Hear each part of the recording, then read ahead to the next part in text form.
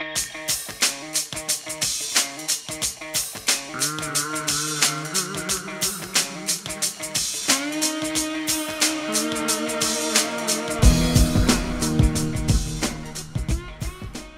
name is Chris Karenni, and I'm a new genres major.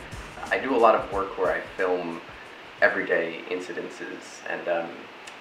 work from life a lot, so it's just kind of a perfect fit for my style. It's interesting because it takes a lot of pressure off the process of filmmaking in the sense that it doesn't feel like this kind of massive production. Also, I think that when you work with filming in public and when you work with filming subjects who don't necessarily know that they're on film, having this device that it resembles an iPod or any other kind of mobile device that's a passive device as opposed to an active device, and people don't realize that you've got a camera, and that's handy.